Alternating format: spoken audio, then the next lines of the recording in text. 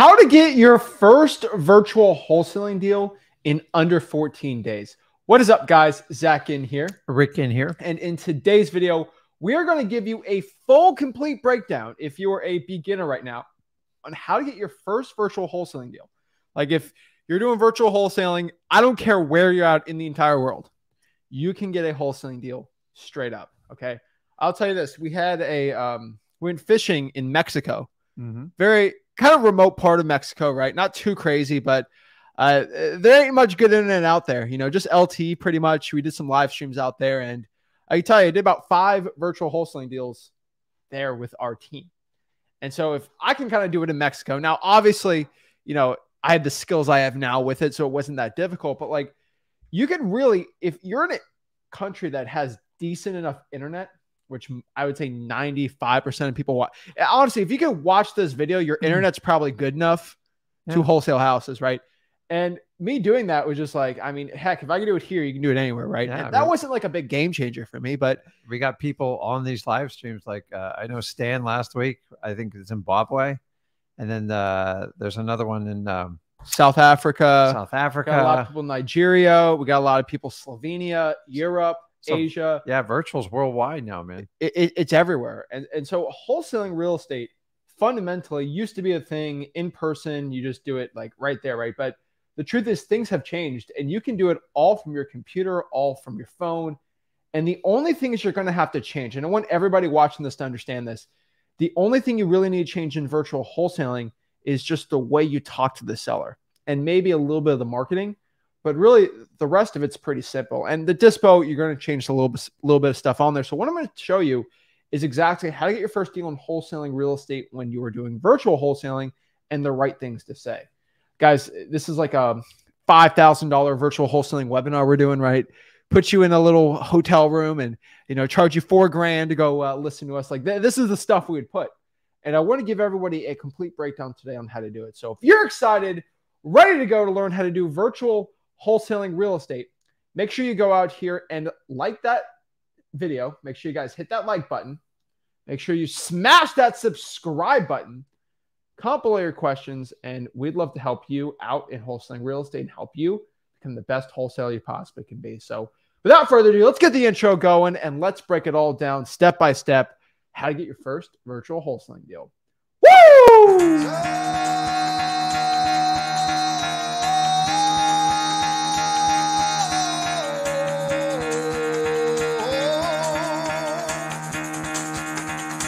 Get the fuck out of bed, bitch. Go.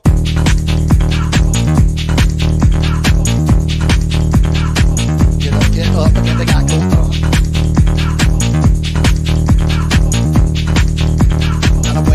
Time to wake up, bitch. Get up. Get up. Get up.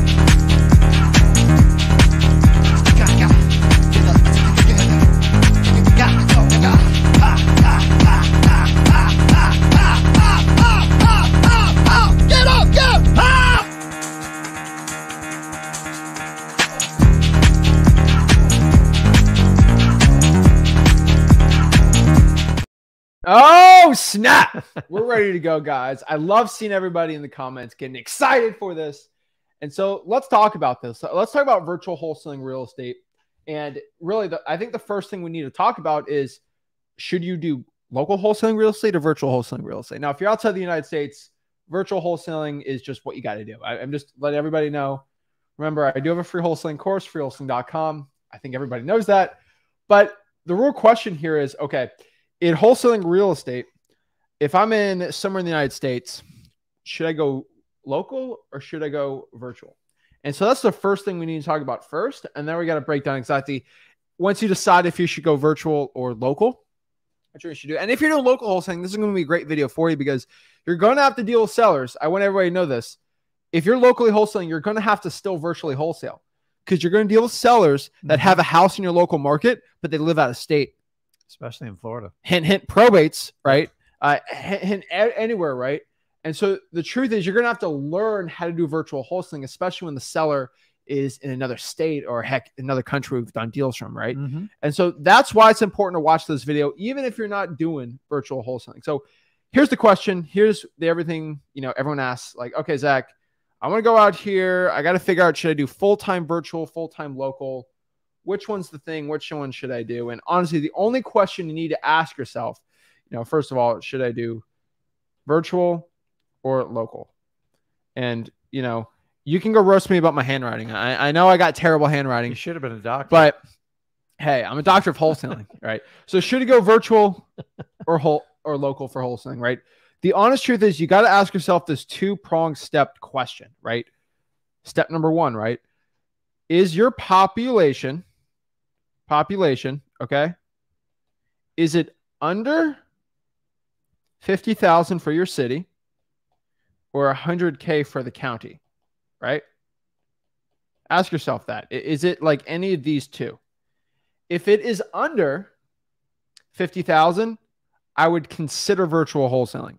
The reason why I'll tell you to consider that starting out is because, unfortunately, just how the way populations work, more people that are living in a place, the higher demand it is for flippers and landlords, right? This is why it's harder to sell a house when there's 1,000 people living in there and there's no grocery store 16 miles. Like, you got to go 16 miles to go to a grocery store. That's why those prices are actually way lower. They're less desirable and they're actually harder and they sit on the market a lot lower. Now, if I'm in Dallas and I'm kind of in the city of Dallas, it's actually pretty easy to sell a deal there, right? Now, there's obviously areas that are good or not bad, but like if you have a lower population, it's going to be harder to find cash buyers, and that makes it very difficult, right? Now, on top of that, too, when you're going out here and you got to think of the next part here, it's like, okay, population's important, but there's also one more factor, right? Like, oh, I just go to LA, I live in LA. This is perfect, right? Unfortunately, price, okay? Price is going to be what we call the average price per house, right? Literally, I did a AI video. You can go literally look on Tuesday on it, right? And I'll show you what they just search median home price on Zillow for the city you're talking about where you live, and it will tell you exactly if it's good or bad, right? I would say, as of this video, if your average median price point is 400K or below, you are going to be good. Do local. But if it's over that, go virtual. Okay. So that's the first truth we got to talk about. All right. Like if your median home price, so the Goldilocks zone is if we can get over that 100K for the county, that's a great market. And if it's 400K and below, that's a great market. So you might ask yourself, oh no, Zach, I'm in Miami. Let's say Miami's kind of on the bubble. Let's say I'm in New York City where it's 700K and there's 5 million people. Unfortunately, you already hit one of them where you just can't do it. And so now I have to go virtual. And so here's the next question, right? Here's the most common one. What market should I choose? What virtual market? Look, I just told you what it was, right? It's the same criteria to see if you have a good market for your own business, right? Yeah, it's straightforward. What's the population and what's the median home price? Yeah. Literally, I did the math. I think there's over, 300 counties, I believe, where the population is over 100,000, the median home price is below 400,000. You can ask AI to do all these things, right? And it'll break it all down for you. This is why it's very, very important for you guys to figure this stuff out. This is why when you're looking at if you should do a virtual wholesaling market or a local wholesaling market, like which one you should do, my honest opinion, if it's not in these criteria, go virtual. And when you want to go find a market, pick any market like this. You can actually look at data and all the other stuff for that. And that's really going to help you out really, really well. And so that's the truth. So when we are starting out in wholesaling real estate, when we're going out here and we got to figure out, should I go virtual, local, where I should do everything, it's going to be all about what market you're going to do. And that is the very important part here, right? And that's it, right? I get everyone like, oh, but I'm in, I see a comment here. I know I'm in Dallas. It's super competitive. Good. Good, it's competitive. There's a lot of cash buyers and there's a lot of people making millions of dollars in Dallas. The one thing I want everybody to know, if you're in a market or you go into a market and think there's people, like, your mindset is probably going to be the most important part. And if you're in the mindset that it's a very saturated market, you're already screwed. I want you to understand you are already screwed at this point. Yeah, because most of you guys, you either got word through some sort of social media or maybe you had one or two deals where you had competition and you've decided your entire market is now saturated. And honestly, if that's what you believe, I guarantee you're going to fulfill it. So you got to start looking at like the data you look at. Me and him are in like a ridiculously saturated market. We don't care. It just means you got to step your game up, and you've got to help people in a lightning speed fashion. So, but with the competition comes more cash buyers, more inventory, more opportunity. The minute you say your market's saturated, you're done. Now, the really cool part is if you're in one of these very high price market, it doesn't mean only do virtual. You can always do local markets, but it's going to be hard to do 3, 5, 7 deals a month in say like San Francisco, Manhattan, or downtown Miami. Now, when an opportunity comes up, you already know the market. If you're prepared and you already got experience through your virtual market, that's going to allow you to do both markets. One's going to be opportunistic. The other one's, you're going to have to treat it like a conveyor belt and keep it going and going. And with that, you're going to get a ton of experience. And just remember, if a market's saturated, there's a reason why it's saturated, because it works. Exactly. Right? So we keep talking about how negative it is for a saturated market. There are some negatives to it, obviously, but honestly, the way I try to find markets that are not saturated, like when I'm trying to get into a market, because I don't like other wholesalers being in there. But that's a very niched out thing. If you're in a local market, it's still, there's pros and cons to a saturation, right? And so I did virtual wholesaling. I figured out this little city where not a lot of people were wholesaling, but it actually worked out really, really stinking well. And it was Knoxville, Tennessee. Nobody was really wholesaling there too much, right? Like, and there's a ton of deals. Now it is though, right? And so you got to figure out markets that have a lot of deals, but there's also not a ton of wholesalers, because that's just an unfair advantage. Now, if I go to Atlanta, I don't really have an unfair advantage, right? I'm going to make a ton of money there, but I don't have this unfair advantage where if I spend 10 grand, I'm probably going to get 100K in deals. If I spend 10 grand, I'll probably get 100K in deals in Atlanta. If I spent 10 grand in Knoxville, I'll probably get $150,000 in deals. That's the little arbitrage that works a lot better for me. And then obviously word comes out, the market works a lot better. It's crazy. So here's the question now. How do I find my first deal in virtual wholesaling real estate? Not a lot of time. I got to do it quick. What's the thing to do? You have to understand one simple equation. There's one easy, simple equation that will change your mind forever about getting a wholesaling deal. So what is a wholesaling deal? All right. A wholesaling deal, to find one, it's one equation. Okay. I'm like Albert Einstein with my one equation to do all this. Okay.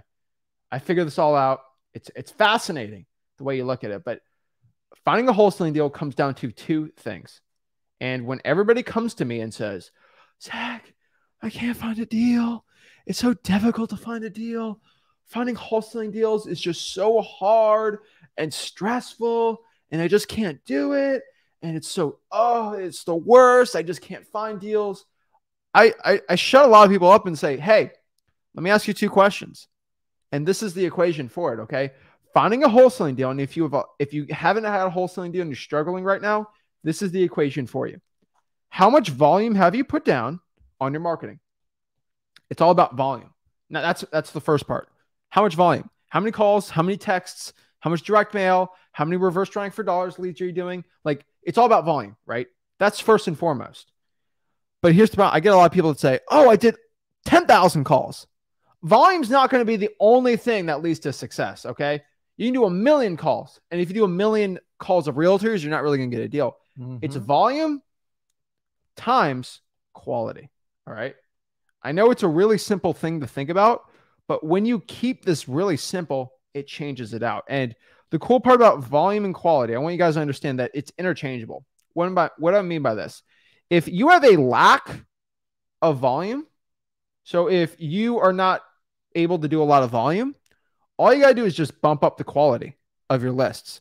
So you only have 2 hours, maybe let's call it an hour a day for marketing. Obviously, you don't have much volume you can do, right? You can't pump out a ton of leads. But if you cold call for an hour a day of probates, which is really high quality, you have a pretty good chance of getting a deal.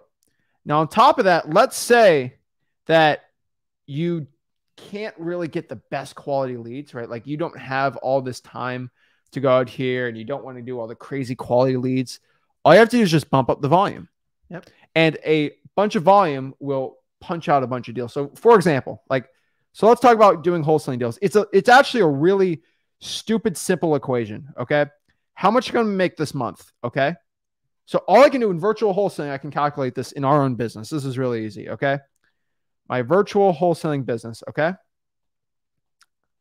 Wholesale biz. All right. If I have to calculate what I'm going to do, all I have to do is do this equation. This is really simple. All right. That's why it's a plug and play thing. This is why I love this so much.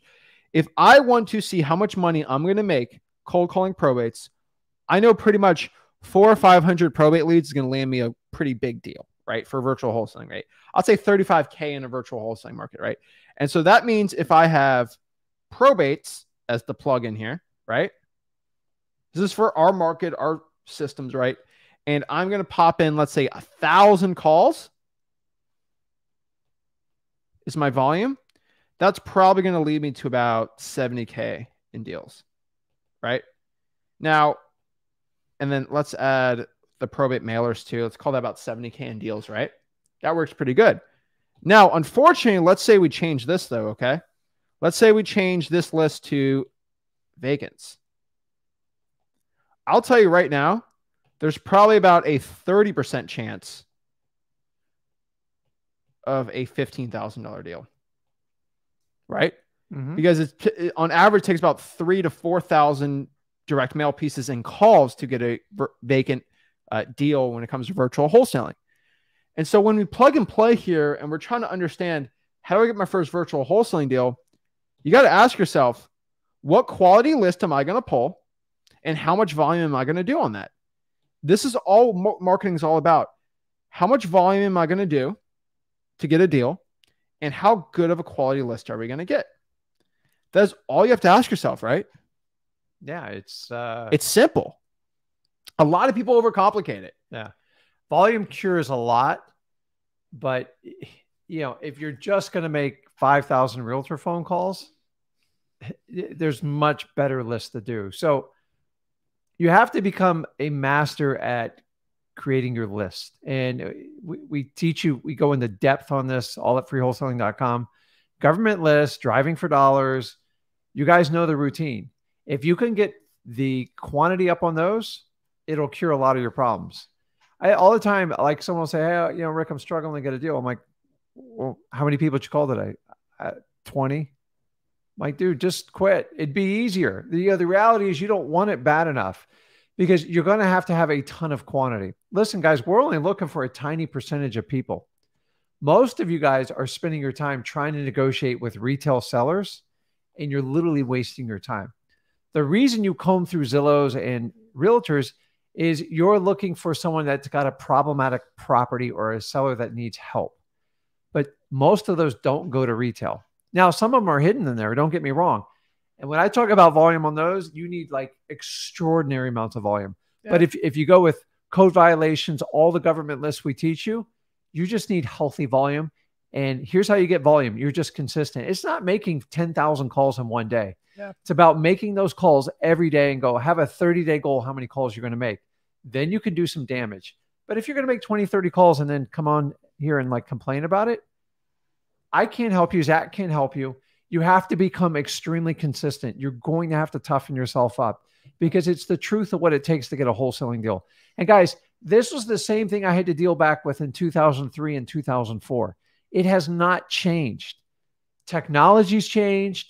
More people are educated about this, but you still have to put in that effort, and that's never going to be replaced. There's no AI. There's no software that's just going to take the volume game out of it for you. So don't ever forget it. Yeah. And this is about how to get your first deal. But when we look at our business, right, so if I want to make $1 million a month, theoretically, I can just pull 100,000 probates in my own market. There's not 100,000 probates in my market. You're not going to get it. So because I can't get the quality, I have to pump up the volume, vacants, high equity, things like that. And so that's what we're talking about. Now, let's get into the marketing side, right? We got no money. We want to get some deals right. Virtual wholesaling marketing, right? What do we do here? Honestly, it's actually a pretty simple equation. It all comes down to lists, right? And marketing channels. That's it. And I've said this a million times in this business, in for wholesaling real estate in this business, but list and marketing channels is all what marketing is about. Okay. It is the rod and reel. It's the bait and the rod and reel of fishing, right? You can have the best bait in the world, but if you have a terrible rod, it's going to snap in half. You might have the best rod in the world, but if you have no bait, no one's going to go bite it, right? You got to get a bite first, man. Yeah. So that's the point. You have to have both of them have to be good. One can't be amazing and one can't suck. They have to be both really good. And it's all about the quality of list too. So there's 3 types of lists out here I've always recommended. Okay. There's what I call government lists. Right. And these are basically, let's talk about lists really quick. Okay. Really, there's the government lists, which are going to be, the code violations. It's going to be probates, tax liens. Oops. And just do liens in general, right? You do the arrest record list. I'm trying to do this, the arrest list, evictions. Like I can go on and on, fire damage. So water shut off. You just go to freewholesaling.com. There's so many of them. Yeah. So I'm going to put this right here. That's the reason we recommend these lists, because they actually work. And so here's the thing. You can get government lists. That's the first and foremost one. On top of that too, I used to call them free lists. Like I used to just call them free lists, but they're called government lists now. Unfortunately, there's a lot of these companies popping up everywhere that are, quote, free list softwares, and the data just sucks. Okay.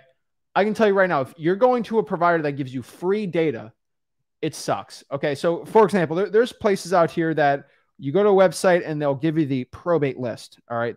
I'll call it a quote probate list from a free software. Mm-hmm. I've tested it out. I've pulled the actual probates in my city and the probates they've had. They were old, outdated, and the list sucked. You know why? Because when you skimp on data, because you're giving it out for free and you don't want to drop the amount of money that it actually takes to do it, your data is going to suck. For example, why do you think PropStream and Batch, they drop millions of dollars every single year? And I'll be close to about $1 million every single month. Like a huge portion of the revenue the reason why they charge is because they use pretty much a lot of that money to get in the best data possible. And when you cheap out on it, guess what happens? The data sucks. And you know who gets hurt? You. That is why. Like, the reason why I tell you this is because if you go do a PropStream list and then you go like a free list thing and you get the free listing and you use the same skip tracing, your skip tracing is only as good as the list you get. And if your list really sucks, that $99 you saved this month on PropStream is null and void because you spent probably $1,000 on terrible data that you have to throw away. Guys, it comes down to volume and quality. Yeah. And it's the time you put into it. So I've been doing lists for 21 years, and I'm here to tell you, even when I switched from ListSource to PropStream, I waited 1.5 years until even paying 1.5 years to, and by the way, PropStream was substantially cheaper and it was much more robust. But remember, if I do direct mail or I do cold calling, my cost of mailing, the skip trace, plus all the time and energy I put in it. If you skimp on the list and say, oh, I got this free, it's not free. It's going to cost you an absolute fortune because you got to redo everything all over and it gets really expensive. Honestly, guys, the data is like the cheapest part, but I only use data I 100% trust and I've personally gotten deals from. Technically, you can get a deal from like anyone's data, but we talked about these probate services. When I first started probates, it sounded so perfect. Someone was going to hand deliver in my inbox all the leads, do everything for me. I never got one stinking deal out of it. And I was paying $350 a month just for one county. Now, here's the exception. On the government list, if you can get them direct from the source, it is phenomenal. It's technically not free because you got to put a lot of time and energy into it. You have to earn the list. You're going to have to earn that list. But I'm just telling you guys, if you go and get free data, if you think you saved $99 by doing it, if you spend 30, 50, 60 hours cold calling, spend thousands on mailing, and even texting and skip tracing, you find out the list is not really that great. It's going to, the $99 is going to be, it's going to cost you thousands. So yeah. I'm just telling you, only use trusted sources that have years in the business, because data is extremely important. And if you screw the data up, I don't care how much volume you do, it's not going Well, I to have to make say up for one bad thing. data. This is a really important part. Okay. Yeah. When you go and talk to big wholesalers that do a lot of deals, right? Mm-hmm. They use the best of the best list providers, right? And when you talk to the top people that get the best data, like that, and they have YouTube channels and all these things, right? Some, you know, they sell courses and stuff, but like they still run 100K a month businesses that make millions of dollars every single year. There's like these free softwares that not one person making over 100K a month in wholesaling promotes them, or they don't talk about it. You know why? Why? Because they've all tried it behind the scenes and they all suck and they never talk about it. That is why I get asked all the time, should I do this free software that'll pull the list for me and it's all free? There's not one person that's a 7-figure wholesaler that talks about that. You know why? Because it sucks. Absolutely sucks. Okay. I get people, you know, try to tell me, should I use this insert trash name skip tracing company that's owned by a guru? And I'm like, does no other person does any big wholesaler ever talk about that they use it? No, never. Yeah. You know why? Because they've all used it. Guys, I've tried the free wholesaling software. It sucks so bad that I hate for you to guys be like, okay, it's free. I'm going to go use it. Come back to me and you say, I use this. Why isn't it working? I get it all the time because your data sucks. Guys, when I talk about quality and volume, when you skimp out on quality of your list, when you're going to go pay for a list, it sucks. Like it drives me crazy. But guys, don't skimp out on quality for $99. If you have no money, get a list you have to earn. And so the one thing I want you guys to understand when I say this, the reason why I say this is the quality of a list. All right. The quality of a list is directly in proportion, is equal to how hard it is to get. I want you to understand that. It's not about how much money you spend on it, okay? This is the important part. It's not how much money you spent getting the list. It's how hard it is to get that list. Very important. When I'm an average Joe wholesaler and I can go pull a vacant property list by just paying for PropStream or Batch, yeah, it's not as big of a quality as a probate list because it's harder to get a probate list than a vacant list. That means there's less saturation with that type of list and there's more motivation. And so that's why it's really important when you get this. And so when I say using a free software, when you compare it, it's insane. And so the quality of lists is in proportion to how hard it is to get the list too. And it depends how good the quality it is. And so what are the other type of list outside of government lists you can pull, right? There's really only two others. There's the other ones which are called the paid lists, right? These are the software providers that spend millions of dollars paying for this information, right? They have the vacants. They have high equity, which is pretty good, right? They have a bunch of other decent ones. You know, one thing I really like is you can actually stack them pretty easy. So I can kind of mix high equity. I can mix duplexes only, stuff like that. It works very, very well. And so a lot of paid lists, they're kind of under the listrei.com one and then the Zach data. If you don't have the money for it, don't do it. Go back to government lists. I tell everyone, okay, go back to it. This is kind of more of a volume game, right? But some people have to do it. So I completely get it. Really, I would say if you're getting an SMS or you're using a dialer, I'd probably use the paid list provider on there, but it's definitely changing. And the last one, the utmost number one quality list you can possibly get is what we call earned lists. Okay, these are called earned lists. These are lists you have to earn. You can't go out here and, pay somebody for it or click a button to get it. Like, you got to actually go out here and get it, right? This is going to be your reverse drawing for dollars and you're drawing for dollars. These are earned lists. You have to earn them. You can't go out here and cry about it and, ask for it. It doesn't work like that. You have to go out here and do that. On top of that too, this can be a door knocking list too of just ugly houses. And that works pretty well too, right? You can just door knock them. But these are earned lists, right? You got to go earn it. It's listen, you guys, you know what I say? You're going to get resistance How do you beat resistance? You just overcome it with persistence. And persistence is about not taking no for an answer and just keep continuing the conversation. I think me and Zach are the only ones in the wholesaling industry that teaches you how to get these lists. Now, I know there's a lot of traffic going towards these lists. It's because they work. So we're talking about saturation, a lot of people chasing on the list. If you go over to freewholesaling.com, we teach you in depth. And honestly, I've done a ton of videos on this. You just got to learn your rapport and conversation skills and use this when getting these earned lists. And if you do it, the harder the list is, the better off for you, because if you can overcome it and do it, there's not many people that are going to make that kind of effort or initiative to get it done. So you might as well just get the hard work out of the way. Earn lists, don't overlook it. And you're like, well, Rick, they're free. No, they ain't free. You are going to earn them. Like, honestly, it would be cheaper in essence to pay for it, because the time and energy you're going to have to do to get that list, that's why they're so valuable. And you got to understand, the easier somebody hands you the list, the more I'm like, I just assume 500,000 other people are looking at the same list. So if you go out with these earn lists, they're phenomenal if you use some of the trusted paid sources. But remember, we never recommend something until we've gotten tons of deals off it and we verified everything. And by the way, I've tried so many services and I constantly testing them out. I'll let you know when one pops off.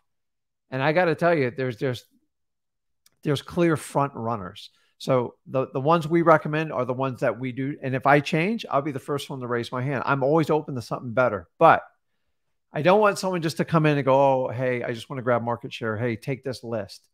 Because I'm going to have to test that list. So if you're going to do that list, I would split test it. So pull the same list you're going to pull off PropStream or Batch and run it from there. Yeah, exactly. And so the question might begin like, wait, Zach, how do I reverse drive for dollars virtually? This is a virtual wholesaling video, right? Guys, there's a reason why I mentioned earn lists. You can still do earn list virtually, right? So let's get into some channels, right? So how do I do reverse driving for dollars? That's the first question, right? You obviously can't do it yourself. Everybody knows that, but you can find someone that can. And this is a big secret, right? This is huge secrets that nobody talks about in this business. But if you go out here and reach out to people in the comments of videos like this, you can go out here and comment on Facebook groups, you can DM people and just look for somebody that maybe they can reverse drive for dollars for you, but they don't want to call. There's a lot of people that don't want to cold call. They hate cold calling with a passion. And let's say they only have 5 hours a week for marketing and they hate cold calling. They'll reverse drive for dollars all day. They live in, like, let's say Chattanooga and you're in, I don't know, Finland. You can go find them. And guess what happens? If you find 10 of these people, guess what happens? You agree to split it 50-50. That means you have 50 hours a week of people reverse driving for dollars for you going to your phone number. That's pretty gangster, right? Your phone. Now, obviously, you have to split the deals, but if you have 50 people doing that, 10 people doing 50 hours a week, that's a really good arbitrage, right? And so that's why I tell everybody, network in the comments. Go out here and let people know who you are, where you're at, what your virtual market is. And if you have anybody that wants to drive for dollars with you, split it 50-50, it's amazing. They literally just put the sticky note out. That's all they do. And then you close the deal, you do it all, and you split the deal 50-50, but they're doing work that you can't get. Same thing in driving for dollars, right? Mm-hmm. It's a powerful tool, and it's technically JVing, but nobody ever talks about this. If I can connect virtual wholesalers outside the United States with people who are inside the United States that are beginners that need somebody to go kind of do a lot of the cold calling and the harder work for them that they don't want to do, it's amazing, right? Yeah, I mean, it's actually brilliant. It works. I'm telling you, it works really, really stinking well. On top of that, too, when you're doing virtual wholesaling, right, cold calling is probably going to be the biggest one, right? A lot of people have this negative connotation of cold calling. You can call it, seller outreach if you really want to change the name for it. I think it has a bad connotation. I really do. People, cold calling, they flip out. But if I call it seller outreach, you guys don't get stressed out. So it's like, call it whatever you want in your head. But I'm telling you, cold calling is still the best thing. We are not changing labels on this show. No, but I'm just saying you can call it whatever you want. But, like, here's the thing. A guru is going to say, oh, you should do a seller outreach method. It's just cold calling, but they changed the name. It makes you feel better, right? Whatever you want, right? On top of that, too, SMS is a really good platform, too. You can do it actually just on your own phone if you want, right? I'll tell you 50 texts a day. Even if you have no money, you can still do it for free. And now, obviously, you can do like smszack.com or something like that if you're going to do a lot bigger ones. But honestly, it's up to what you want to do. On top of that, too, you can kind of do that JVing method we talked about before. And then you can also just find people that locked up deals and they need help, right? Oh, no. Like, what do? It flips people out. And the last one, you just kind of do what we do, direct mail. I love direct mail too, but obviously reverse strong for dollars direct mail. I can send direct mail pieces. That's not going to be the main way to get deals when you're doing virtual wholesaling real estate. And so the next part here is the acquisitions portion, right? This is when we go out here, we close sellers out here, and we got to do it virtually, right? And so we talked about in wholesaling real estate, we are doing virtual wholesaling, right? We have to shift our marketing a little, right? We got to change it a little. When we do our acquisitions, we sort of have to change it a little bit too. The fundamentals of wholesaling is the same, but we got to change it just a tad, right? Yeah. So let's talk about virtual acquisitions now. You can see where my son gets his handwriting from. Yeah. So you have to think on acquisitions, the one differentiator is you're not physically with them. So I'm here to tell you, if you're brand new and you want to do virtual, I'm just going to go through some basics. So number one, let's just establish some basic rules. Because we are using the phone. That is our power vehicle. So you're going to use the 80-20 rule. If you don't know it, go over to freewholesaling.com. God gave you 2 ears and 1 mouth. You need to use it accordingly. The better you can listen, the more intel you're going to get from your sellers. And it's easier to gather that intel to structure a deal.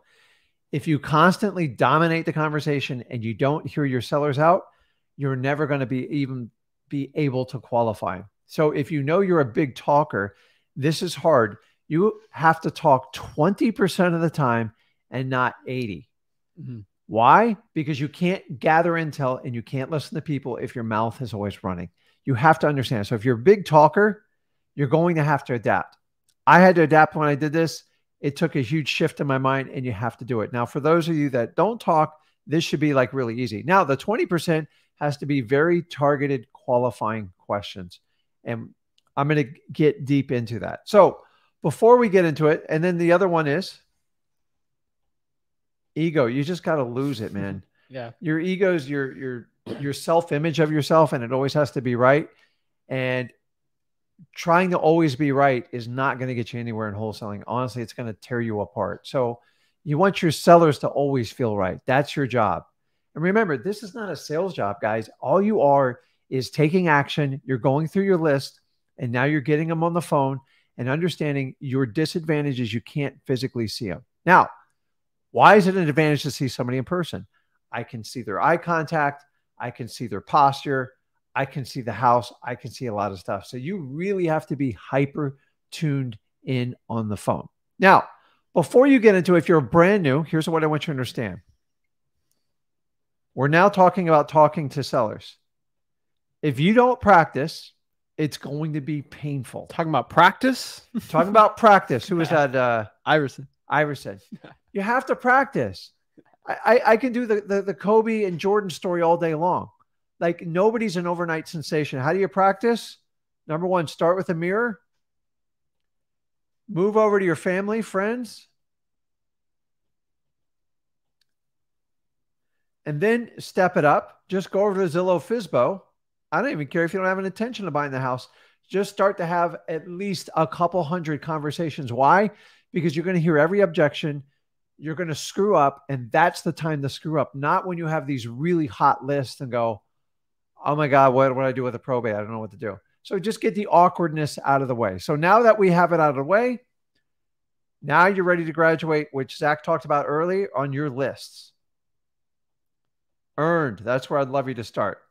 So now we're talking about the phone. We're talking about acquisitions. Your job is to connect with the rapport, which is to find commonality and then turn them into conversations.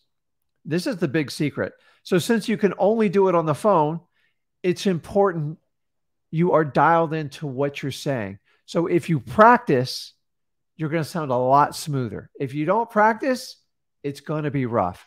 And here's another challenge for you. Me and Zach do these lives at least 3 times a week. Jump on here. I'll do a role play with you. Because 4 times with all the channels. 4 times. You have to practice. A lot of you are like, well, I'm inexperienced. I go, I don't care. How much did you practice? And 9 times out of 10, well, I'm starting now. Dude, I'm the last guy you want to practice with. Is you've got to go through and you've got to get the experience in doing it. Now, I want you to understand this. Well, let's get into some of the really key differences. So here's the keys for virtual wholesaling on AC. Number 1, acquisitions. You're trying to make a new thing. So you have to qualify. Okay. You guys understand in wholesaling, you're going to disqualify more than you qualify. That's just it. Talk to 10 people, 9 are probably going to kick you to the curb. You're fine with that. Well, Rick, how do I qualify them? Well, first thing, you go to freewholesaling.com. I'm going to go into depth with it because I don't have time to do everything here. But you're basically going to learn MCTP. So motivation, condition, time frame, and price. And remember, price is not really a qualifier. It just helps you qualify. It actually is a disqualifier, in my opinion, if it's like a crazy price. But remember, I don't care what price they shoot out.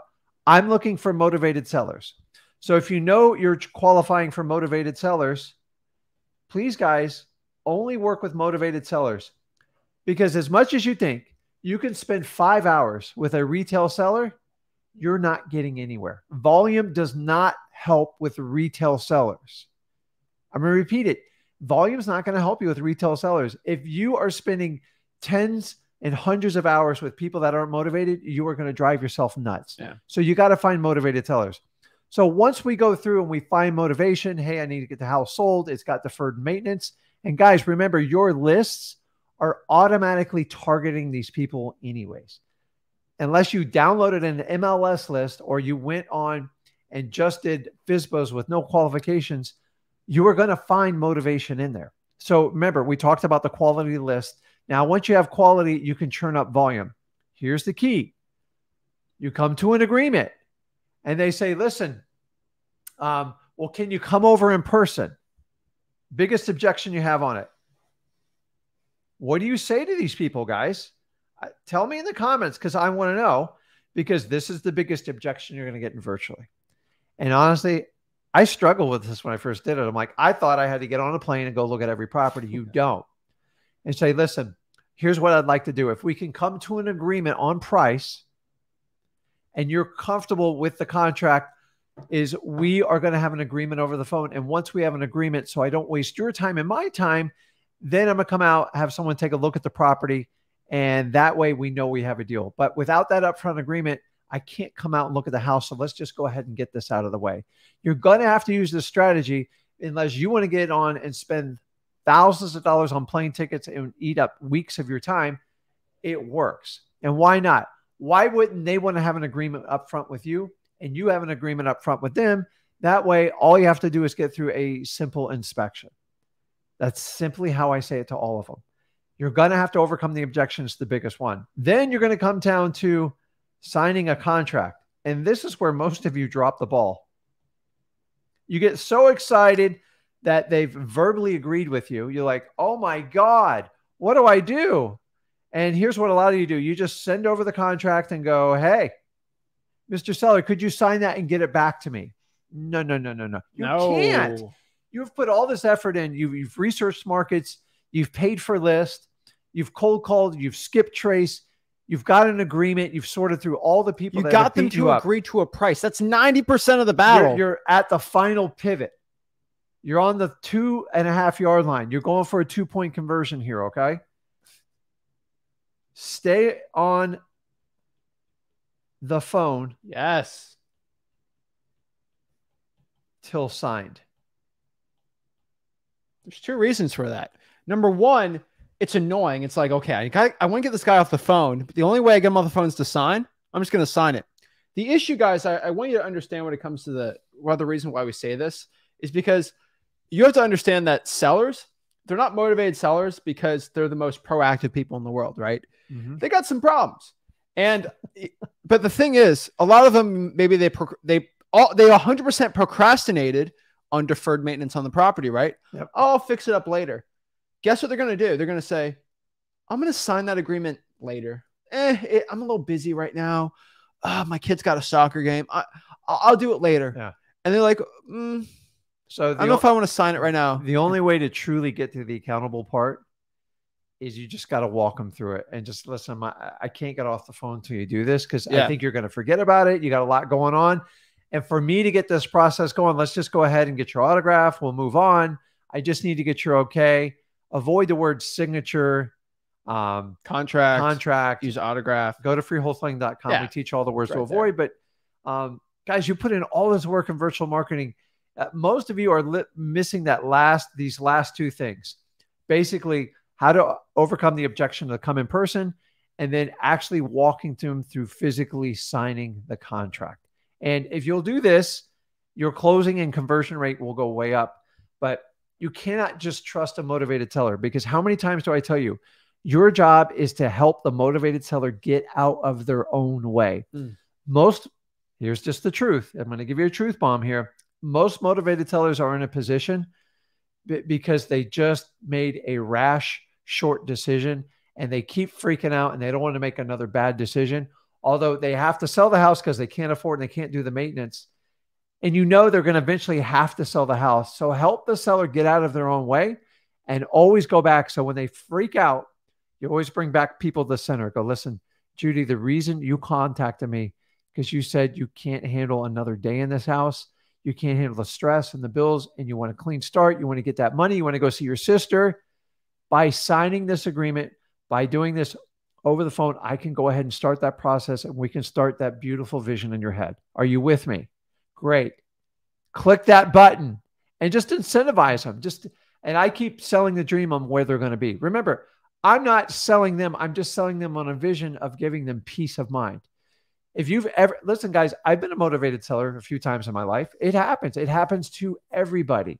And I want you to understand that the reason they're in this position, because they constantly delay every decision. That's why the house is in such bad shape. So you have to fix that part.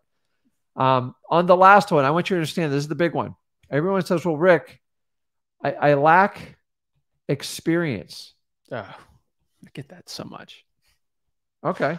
Or I'm too young. Oh, yeah.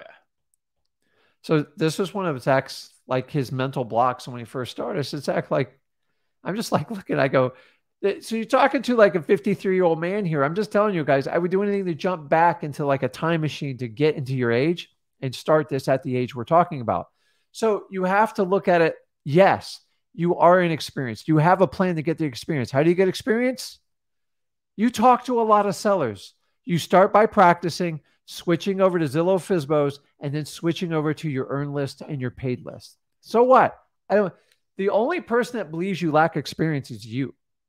Because if you're in this to truly help people and make win-win situations, and you're not going to lie to people, remember, if you ever have a question, me and Zach are here, you're going to have a title company. You're going to have we teach you how to have an entire support team. I tell you never to lie to people. And if you don't have an answer, go get it.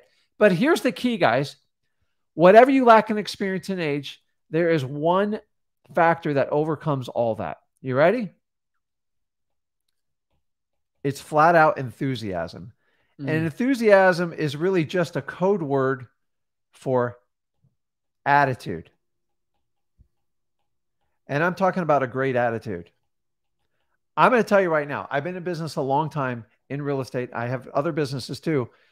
If someone's terribly inexperienced, nobody's thrilled like to do it. But if they have confidence and they are a joy to be around and they make the experience pleasant, I will always give them a shot. And your sellers are no different. I can't tell you how many times I started. He goes, I don't know if you know what you're doing, Rick, but I really love your attitude. And it looks like you really want to help me out. So if you can do what you say you're going to do, I want to do a deal with you. And more times than often when I was teaching Zach the business, same thing. I'm like, Zach, all you do is got to win them over. And how many times did you get pounded on your age?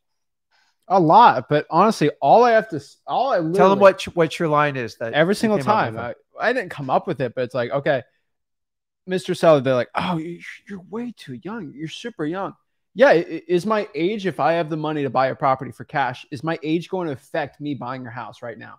If I have the money right now, is my age going to affect it? No. That's it. Yeah. Guys, I tell a lot of people, not a lot of people understand that Alexander the Great was 21, 22 years old when he ruled Northern Macedonia as the emperor and then conquered pretty much the known world, all of Persia, Babylon, literally Egypt. There's a reason why he did that. Do you think at 22 he let his age stop him from conquering pretty much? There's a reason why we know about him. All right. Do we know about, Philip II, his dad? Not a lot of people know about his dad, but you don't really know many kings from his time. But we all pretty much know Alexander the Great. Pretty much everyone. He was 22. You think he let his age stop him? No way, right? Who is it? Joan the Arc, 17. Yeah. We still know about Joan the Arc. Does anybody else know about the 100 Years' War or the Rose War back in those? No one knows, but everyone still knows about Joan the Arc. And she was 17. She commanded army in France, right? She was pretty cool. But we know about them. Did they say, I'm too young to do this? I know they took it. They all had one thing, though. I'll tell you this. They all had confidence. And that's the key that nobody ever talks about. It's all about confidence. It's insane. So, guys, if you're young, if you're 16, 17, I don't care. Numbers just an age, really. It's really how you project yourself and how you care for others. And if anyone ever tells you you're too young, honestly, it's a compliment because you got more time to grow and improve than most other people. And you got to look at your youth as an asset. And the minute it goes off your mind, like, wow, I'm thinking like this, I want to help people out and I'm this young. Imagine when I get to Zach's age or I get to Rick's age, it's going to be unbelievable. Youth is amazing. The more enlightened you are, the younger you become at it, the more things that you can truly do to help your family out, to help sellers out. And I'm here to tell you, don't get insulted because a lot of you, you're like, oh my God, they're going to tell me I'm too young. It's not. It's an asset. Use it. And whatever you lack in experience, if you can make it up with a great attitude, I can't tell you how many times I go to business. I get people that have no idea what they're doing, but if they have a great attitude, I always give them leniency and I give them the benefit of the doubt. Once they got a nasty attitude, it's a whole different ballgame. And I want you to understand that you are in absolute control of your attitude, how you show up every day, how you look at everything. Either you look at it as a lesson or a problem. If you look at everything as a problem, you're never going to avoid problems. You go hide in a cave, you're going to have a problem. The cave's going to leak. It's going to be dark. It's going to be cold. You're going to have a house. You got mortgage. You got utilities. You got snowstorms. You got hurricanes. It's just on how you view it. So, guys, whatever you lack in experience, just make it up in enthusiasm. And I agree. It will overcome a lot of these obstacles. 100%. And so the one thing I think a lot of people have to practice is that objection to virtual wholesaling. So it's like, oh, can you just come by and see the house? Or when are you going to come by and see the house? Remember, practice this line. Hey, I'd love to go see the house, but the way our company works is we get the agreement done first so we don't waste your time or my time, and then we'll go out and look at the property. That is it, right? So remember, guys, yes, someone's going to go by the house, the boots on the ground, right? But we have to get the agreement done first so we don't waste each other's time. That is it, all right? And so the last part is dispositions, all right? It's getting the deal done, right? The first thing we got to understand about dispo is what we call our boots on the ground. These are the people that are going to pretty much take pics of the house, output videos too, and so we can go sell it to the cash buyer, right? We got to get pictures on the house. We got to confirm the condition of the property, right? So either you can do it a freeway or paid way, right? There's a freeway and there's a paid way for it, right? Because everyone's like, oh yeah, I got no money. Okay, fine. Freeway, you can JV or you can have your cash buyer do it. I hate to tell you, but that's pretty much, oh, what if I get a realtor's going to steal your deal? A realtor's going to want money. They're part of the cash buyer portion. So if you want a boots on the ground, you don't want to pay any money, JV it with somebody or find a cash buyer. Oh, but I got no money. I don't want to give half the deal. It's like, which one do you want? You got to choose one. And then paid, obviously, I'd say about $50. You can get a BPO, right? So there's BPO agents that actually do it, that take pictures of BPOs. That's a good one too. And then on top of that too, you can kind of spend somebody on Facebook to go take pictures and a video of a property. Or a photographer is a little too expensive for like photographer's like $100. Not worth it for me. Yeah, but more than that. Honestly, it's not don't make the property look too good. And you kind of don't want that too. I think a lot of people don't understand this. When you take pictures of a house, you don't want to make it look better than it really is. Like you want the cash buyer to confirm it and not be shocked at something, right? And so when it comes to selling the deal, just positioning the property, finding the cash buyers virtually, it all comes down to this is pretty simple, but like cash buyers, right? So cash buyers on the dispo side, pretty simple. There are 3 main ways to find it. I'll call it 4 if you really want to get into it. But cash buyers are going to want to flip. Oh my goodness. Either cash buyers only want to do 2 things. They either want to flip it for a profit or they want to rent it out. That is it. There's no which way with cash buyers. I mean, they're the only other type of cash buyer I know are ones that will try to live in the house or maybe buy it and then hold it for like land banking. That's 1% at most, right? Mm-hmm. I've sold some. I'll tell you this, a quick story for virtual wholesaling deal, and I think it's a really important one. I've sold deals to people that actually live in the property and they paid the most for it, right? Yeah. And so one example, I had this property I locked up. It was in this huge HOA community. It was insane. It was this kind of like not a condo, but it was kind of like a townhouse type vibe. And I locked it up for $115,000 and I sold it for $140,000. All my cash buyers wanted to buy it for $125,000, but I sold it for $140,000. You know why? Because I found an end buyer who'd pay the most, like a realtor. How did I find this person?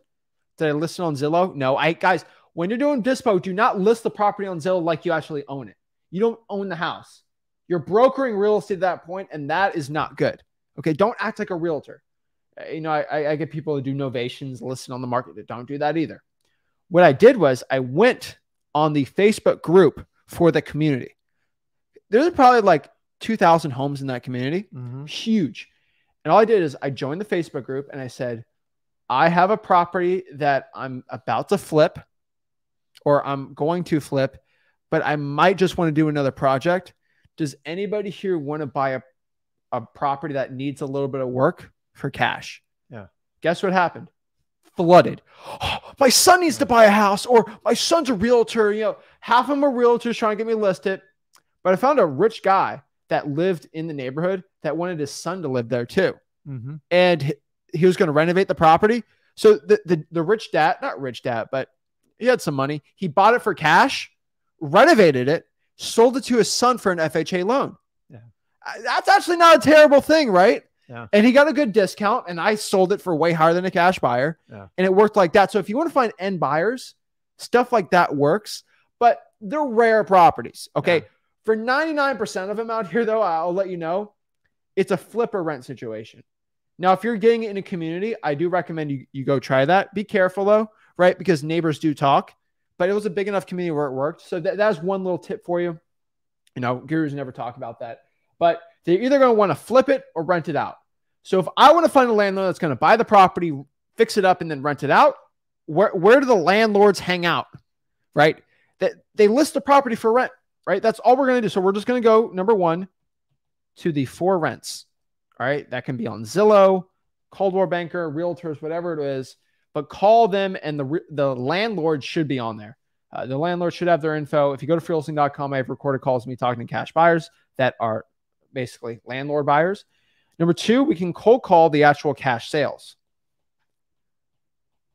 This is the list that you get at listrei.com. Handwriting's terrible today. All right, whatever. Brutal.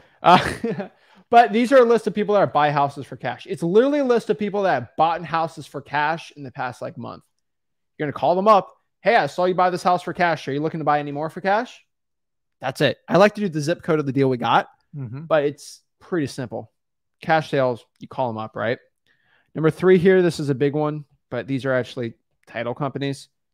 If you have a good wholesaling title company that does a lot of wholesaling transactions, ask if you can get connected to the cash buyers. Half of them will say no. Half of them will say yes. It's a great deal. How many deals have we sold through our title company a deal that's kind of like tight? It's crazy. Big. It's huge. Listen, they know everybody. They know people who've fallen out of contracts, and they know who can close quickly. They know how much money they have. They know the type of properties they want. And really, the title company just wants the business. I would offer to buy lunch or do something special for that title company because, man, when you're in a pinch and like somebody falls out of contract and you need a replacement, honestly, title company is probably your best one to close quickly on a deal, like on a huge time crunch. We go crazy. Like, I mean, for holidays and birthdays, we get gift baskets and all those things. But here's the thing. Let me tell you, I know it's easy for me to say it because when I go to our own title company, say, hey, you got any new buyers for this? Mm-hmm. We make them so much stinking money that they're okay. Like that, they want to help us out. So it's a little tougher for you starting out. I completely get it, but they're going to want to help you out. You just got to build relationships with them because you can't just, don't be that type of person. So this type of person does it physically, and they're the same people who do it virtually. I used to run a RIA meeting, and we'd always have 2 or 3 annoying people, and all they would do is walk in the room, say, give me your card. I need cash buyers. And they'd run around the room, and everyone would just start like, oh, my God. If that's how you want to network, you're going to get killed. It doesn't matter if you do it digitally or in person, because true networking is about providing value first, helping people out, earning their trust, and then having them reciprocate it with you. You can't, if you constantly take from people, they just avoid you. So now we have the new age spammers. People join a group. This happens every day. You see it, Zach. They join today, and then 2 minutes later, give me all your cash buyers. Where my cash buyers at? Where my cash skip trace. I'll do it. People are doing it in the comments right here. I'll skip trace. I'll do it. Providing absolute zero value. They just want to take. And like when I get that, I'm done with you. I don't want to deal with people like that because your mentality stinks. I agree. And so the next part here are property auctions. Okay. Guys, there's property auctions, there's tax auctions, there's government auctions, there's private auctions. Yeah, there's all these auctions. List. Guys, when you have an auction, okay, I want you guys to understand, and here's the property, right? Nice little house. God. Whatever. Okay. And there's like all these people right here, okay? And they're all bidding on one property. Do we bid on the property, Zach? No. And then look, I'm red. Never. Okay. I'm the wholesaler. I'm inside of there, right? Yeah. Guess what happens?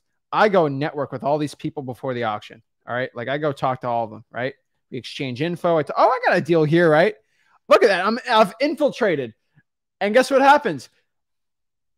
Only this guy won the auction. That means all these other people are super sad. Oh, I didn't win the auction and I got all this money to buy houses. Yeah. Guess what happens? We're going to go send them over. Boom. That's it.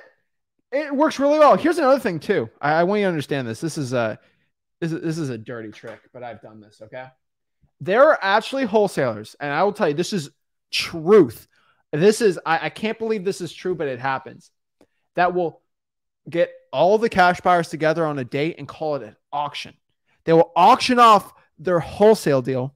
Okay. Yeah. They have a lockbox. They'll bring 30 cash buyers through, and they will literally auction off with them, or they'll bring them all through one walkthrough day, like 30 or 40 of them. Guess what happens?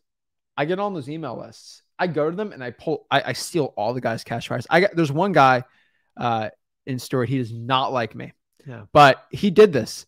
I just showed up, networked with everybody, like all of them. And I got his top 40 cash buyers. I get text blast all the time. I've never seen a service. I'm like, why are you guys doing it? It's just, guys, listen, when you mass market and you do not vet and do it, you just get guys like me and Zach on your list. And I teach you guys this reverse marketing strategy to find markets and find cash buyers. They do all the work for you. These are people's egos that are just way too big. Now, it sounds perfect in theory to like, I just call everybody out the property at once. The reality of wholesaling, it just doesn't work. And honestly, you wind up pissing off a lot of people, and you're really playing realtor when you do that, because now you're selling the house. You're not selling the contracts anymore, and you're going to have a problem down the road with it. So take advantage of what other wholesalers go out there and do it. I just think it's funny. To me, it's reckless. And that's how you try to sell real estate without a license. And that's what draws so much criticism to our business. And that's it. And that's exactly it. So that's how you get virtual wholesaling real estate deal in under 2 weeks.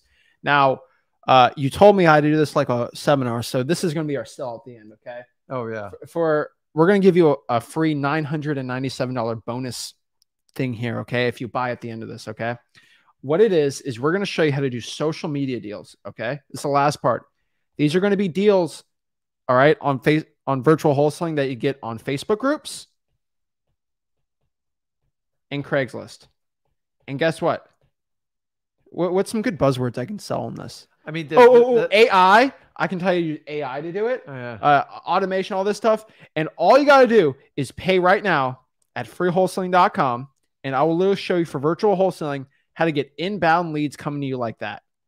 And guess what? This is a strategy Rick's used since 2003. Yeah. And so I used AI back then. I just no, with your head. Clean with if you go to freewholesaling.com right now, I will show you exactly how to do it. It's our special little bonus for you. But I'm joking, guys. But I'm not joking about social media deals. They're real, and you can do very, very well with it. So, guys, it's insane.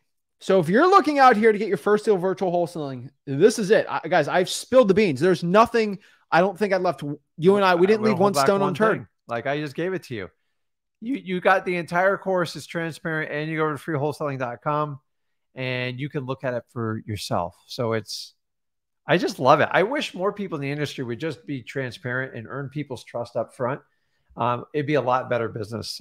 But it's my opinion. That's it. So what I'm going to do right now is let's answer some questions. Let's do some one-on-ones with the people backstage. Remember, they're all go to Wholesaling Else is for real, and let's do it. So let's answer a couple questions out here and get it. We got Jason. Jason said, just got off the phone with a motivated seller. She wants to sell for just the payoff amount. The house comes with squatters. How do you handle squatters? Well, squatters, they have their own set of rules, and they're usually not financially motivated because they're blocking it. So honestly, you go straight to a lawyer. You can't mess around with it. And by the way, if you try to negotiate them with them, it just gets worse. So they're not your typical tenant that stays over. So you got to use a lawyer and work with the confine of the law. And here's the deal, though. If you're buying a house with squatter, you better be getting a deep, deep, deep discount because they can trash the house. They do create problems. But if you're getting a great deal on it, it might be worth it. So we've gone even with squatters where we had to camp people in front of the house to keep an eye on it, to run security detail. Now, I will tell you, there are tricks with squatters. So most squatters don't like any type of law enforcement showing up. So sometimes that original call, if there's a legitimate complaint there, like late night parties or some wild stuff going on, but definitely consult a lawyer and find out what your remedies are within your state laws and work with them. Don't go wild cowboy stuff because it just makes it worse. Exactly. You just got to get the good. But you're solving a huge problem by taking on a property with a squatter. That's it. Olivia says, if a seller needs more time on the contract, am I able to extend it? Of course. Yeah. I mean, you've got to get permission from the seller, but it's highly negotiable. Yes. Holly says, thank you so much for your advice. We're calling, we're talking to people, and we got an appointment scheduled. It's been a month. Awesome. Love to see that. Congrats on there. And then Jason, so the seller has the water shut off, hoping that it'd make the move out. You got to be careful with that. She's 70, lives 105 miles away, and doesn't know what to do. Honestly, you get paid in proportion to the problems you solve, right? Yeah, Jason, this is a great one. You got to get a big discount, and it can take sometimes 6 months to a year to get a squatter out legally, and you guys got to hope they don't trash the property. So Jason did a $72,000 probate deal. We just recorded a podcast. Yeah. We're going to release that soon. It's going to be an amazing one. So everybody's going to be bugging Jason now. I can't wait. All right. And so Jason just say, go over to freewholesaling.com. They taught it to me for free. It's not complicated. Exactly. So let's do some one-on-ones. Let's talk to the people. So if you want to hop on the one-on-ones, go here to Wholesaling Houses for Real, where you learn wholesaling real estate and how to do it for real. Click the featured. Click right here, the StreamYard link, and then boom, you'll be on here to talk to us absolutely for free, one-on-one, and we can help you out. So first person we got, just walked away. He'll be back. Hustlers don't stop, they keep going. There he is. There you go. What's up, guys? Yo, what's up? What's going on? Malik, my name Malik Muhammad. I just had a quick question. I gotta kind of hurry up because I gotta go to work. but I pulled the arrest records for my county, and they want me to pay like $100. And I'm just kind of wondering, because I asked for quite a bit of information after I looked at it, because I did the little Google Chat GPT thing and just copy paste. But I'm trying to see, is it worth? Should I pay $100 for that list? And then, if you could tell me like what exact information on that list do I need? I mean, I don't know if it'd be worth $100 because It's not. It's a list of all the people I got arrested for the past week or month. Shouldn't be that difficult to do. It's just a name and a charge, right? And why would they charge you $100 since you pay for law enforcement with your tax dollars? It makes Yeah, no it makes sense. no sense. Right. Okay. Got you. I would literally ask that question. I go, listen, it's just an open-ended question. Like, police departments are funded through city and state budgets. So it's like, you have the right to know who's being arrested in your city or county. Yeah. And they already have a record on it. So Yeah. don't pay $100. It's not worth it. And honestly, you could find, like, I don't know, man. Like we get most of that stuff for free. So Yeah. it's like, that's the first I've ever heard of someone charging it. It sounds a little crazy. Okay. Don't pay that. Yeah, I won't. I was just wanted to double check. I also had went down and pulled a probate list. But it doesn't. I think I do. I need to go back down there and look through the books in order to find the PR, because all I have is case style and case number. Well, did you go there and ask? I did. I went there and I got the physical copies, but I didn't think to ask. Ask. Yeah, you just got to ask. Yeah, man. That's pertinent information in it, because that's the Yeah. person you're trying to get a hold of. You're gonna have to go back and just Right. ask. So Be just annoying, ask. man. Yeah, It works. I got you. nice annoying. Sure. So yeah, I'm calling. So I did the 311 right now. So I work from 3:30 to 12. I go to sleep. I get home around 12:30, and I go to sleep around 1 at the latest, like 1:30, and I'm getting up around 7, 8. And I'm doing the 311. I just need to really get my volume up.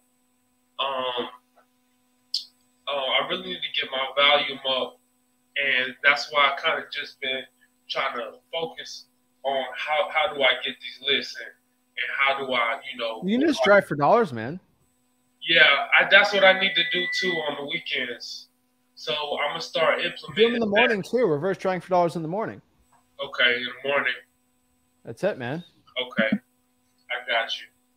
I think that's it. I did also try to pull the code violations. I got some code violations. And I was going through that today. It's a lot of like Dollar Generals, like really commercial property. So I'm going through that. But I don't see like what type of Violation. it is. Call and ask. Just call and ask. Okay. That's And it, man. You just got to sort through it, and you only got to do it once. And once you figure it out, you can decide which ones you need to attack. Okay. I got you. So it's nice to meet y'all. Y'all see me soon, so I appreciate it. Gotta go to work. Okay. man. See you, bud. Thanks, bro. Awesome. Next we got Dimitri. Hello? Hi. Hey, can you hear me? Loud and clear.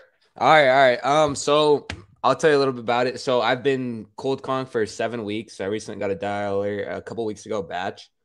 And I'm 17, so, Zach's like a big influence to me. So I've been following Zach for a little bit. And I've dialed about 8,000 dials in the past 3 weeks. It's still nothing. And I've pulled code violations, probates, water shutoffs, all of it. Okay. Let's talk about this. So $8,000. What's your contact rate? Control, let me pull batch up real quick. Y'all know I'm gonna ask this stuff, right? Y'all gotta get ready for it. Contact rate is 9%. What's your skip tracing? Skip tracing is I do it through batch. So let me check. Okay. So I like skip trace through batch and then just push it over. Sounds good. Skip trace rate is 94%. Pretty good. So are they all code violations? What are the other 8,000? No, so we go. So there's code violations, foreclosures, water shutoffs, probates, high equity vacants, tax utility liens, and then tax utility. So I'm in Oregon. Where in Oregon? I'm in Salem. Okay. And then so I've been doing Salem is like the county, Marion County, and then Portland. I'm sure you guys know Portland. So I've been doing both cities kind of.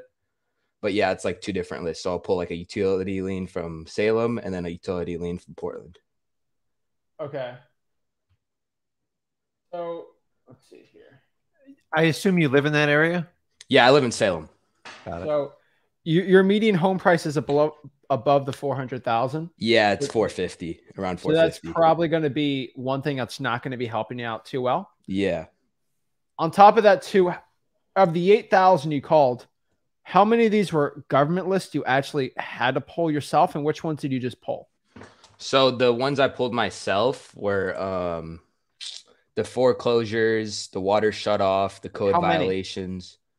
So code violations, there was 208. No, like how many government lists and how many paid lists did you get? Let's split that off into two. So the only paid list I have was the PropStream through PropStream, and then it's the tax utility ones and the high equity vacant. How many? Like leads total or how many lists? Okay, you did 8,000 calls. Out of the 8,000 calls, how many were paid and how many were government lists? I think about 1,000 leads were paid. So not total dials, but 1,000 leads. So you had 7,000 government lists you pulled. Around there, probably, yeah. That's a lot.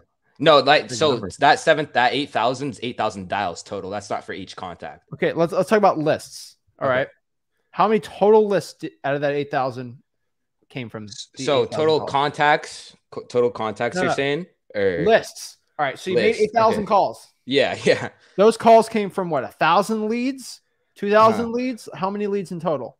I think around 2,000 leads. 2,000 leads. And you're saying 1,000 were from government lists? Yeah, yeah. Half of those were from government list. Okay. And then the other half were from PropStream. Okay. First of all, foreclosures suck.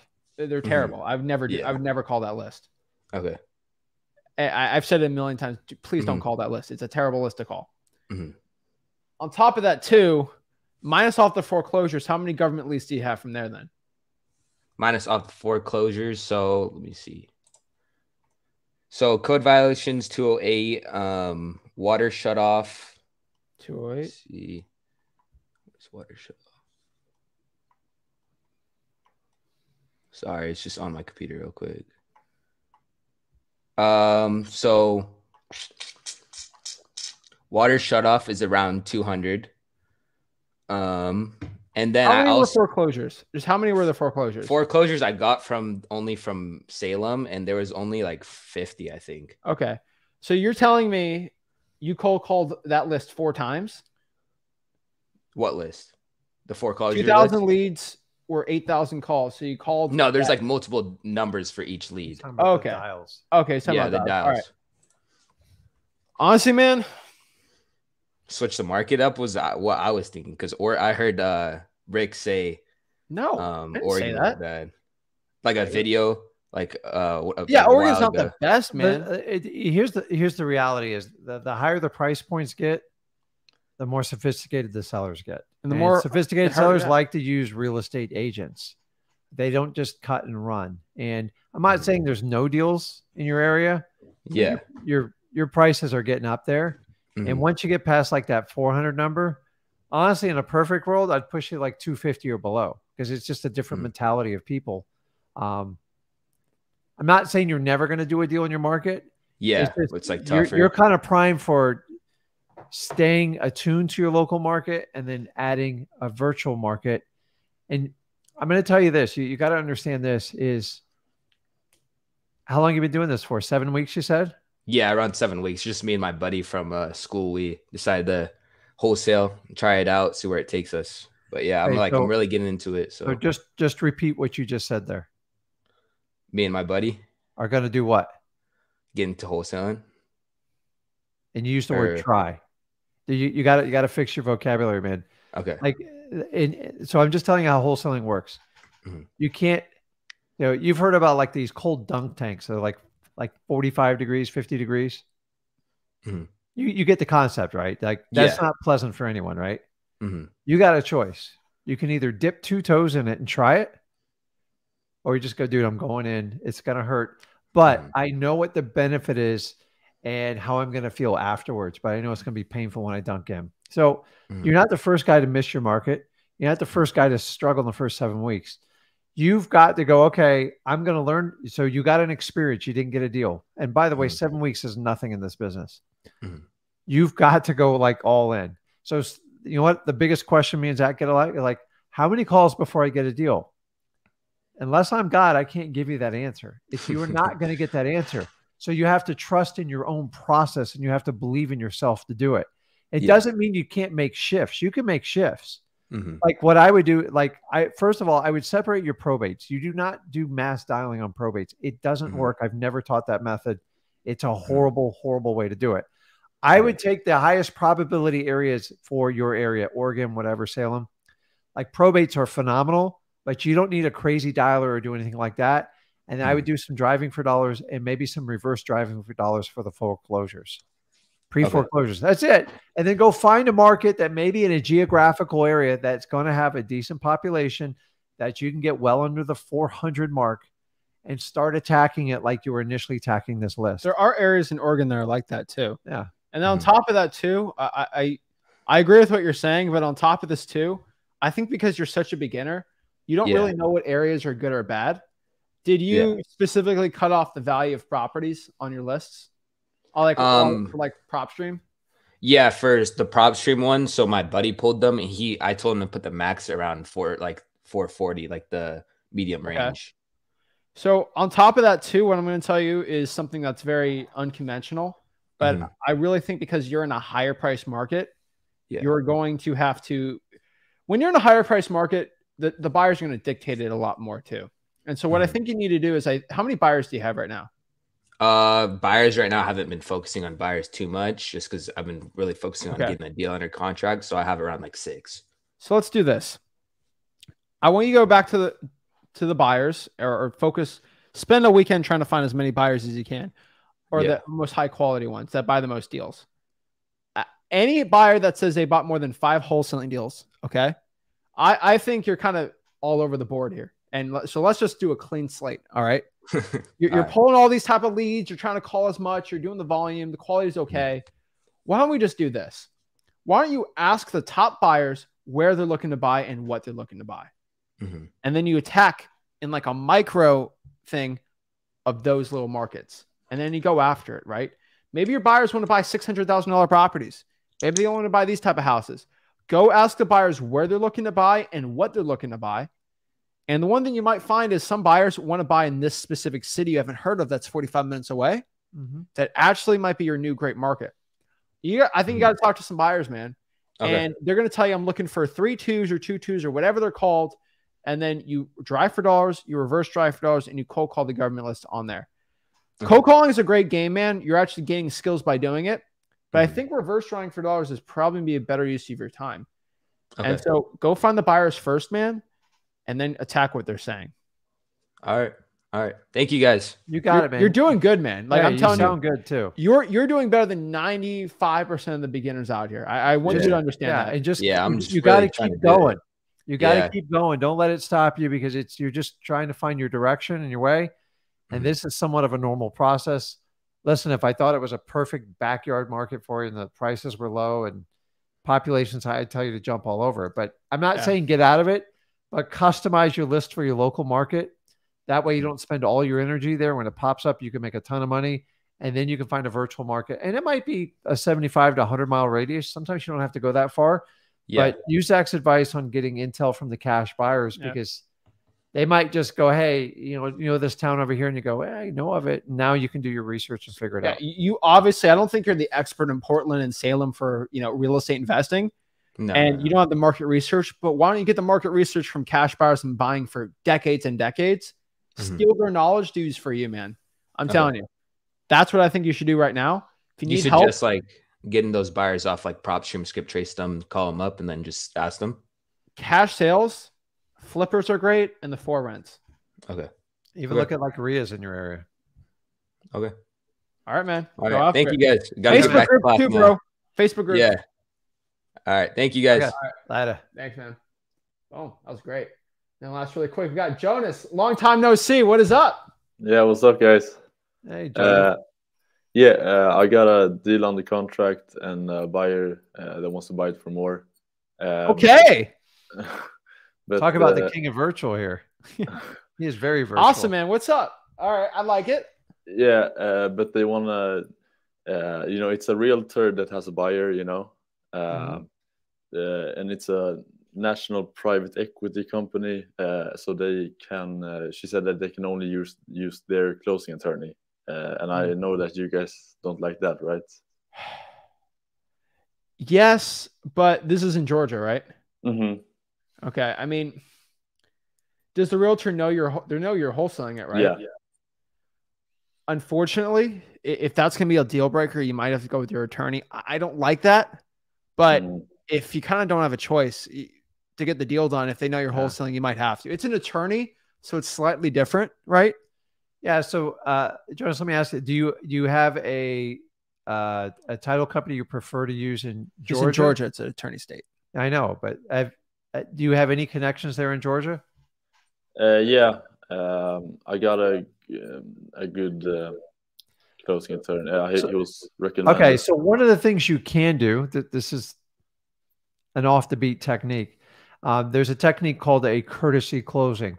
Yeah, where you basically have your title company oversee the closing and the documents. Mm-hmm.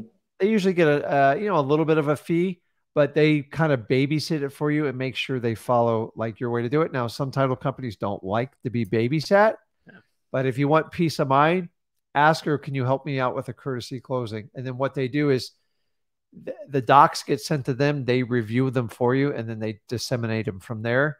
A little bit messier in an attorney state, but if I don't trust the title company, that's how I oversee it. Okay. And that's how I do it. And usually that company will charge between $200 and $300 to do that service for you, but it keeps everybody in line and nobody can play games with you. And because you're a little bit inexperienced, that might be a way to do it. So the correct terminology for anybody on the live, it's called a courtesy closing.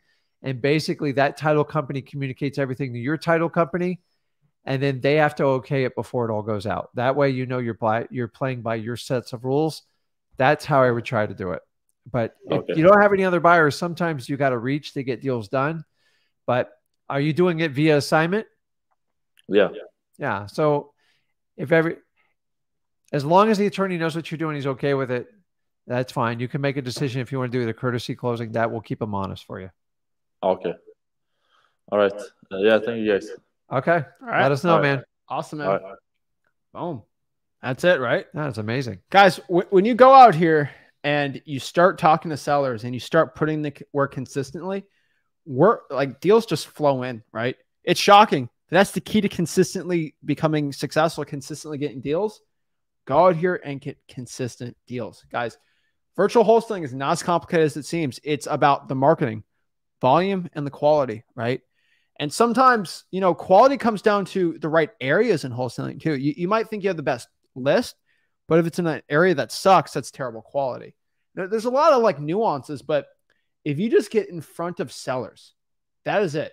If you just get in front of people that need to sell the property and you ask if they're looking to sell it, you'll do well, right? Virtual wholesaling in under 2 weeks, completely, you can get a deal. You don't have to pump up a lot of volume. You have to do very well. And you're going to have to work your butt off, but it is possible. And remember, if you can't even get a deal in 2 weeks, you're not the worst wholesaler in the world, right?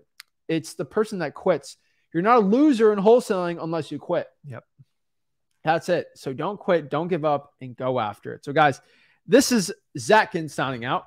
Rickin signing out. Our next live stream is going to be on my channel, Sunday night, the Zatkin YouTube channel. And then Monday at 5 p.m. is going to be the Rickin YouTube channel. And that's pretty much it. We got some awesome videos dropping tomorrow, Saturday, Sunday. We got some cool replays we got on there. And that's it, guys. And so, guys, FYI, on Saturday, Sundays now on the Flip With Rick YouTube channel, we pay our editors to go edit out these live streams, make the audio better, make the visuals look better. We're going to upload them 4K. We're going to cut all the fluff out of it. So like an hour of us talking about a topic can be condensed into like 30 minutes. And that's insane, right? And so That's nuts. It's crazy, but it's pretty expensive to do. But, you know, I think it's worth it for you guys. And then you guys remember Zatkin YouTube channel, we release content, the Rickin YouTube channel, and then obviously Wholesaling House's Real YouTube channel. So guys, make sure you hit that like button, subscribe, go to freewholesaling.com, and we'll see you guys soon. Thanks, guys. Appreciate it. See you guys. Bye.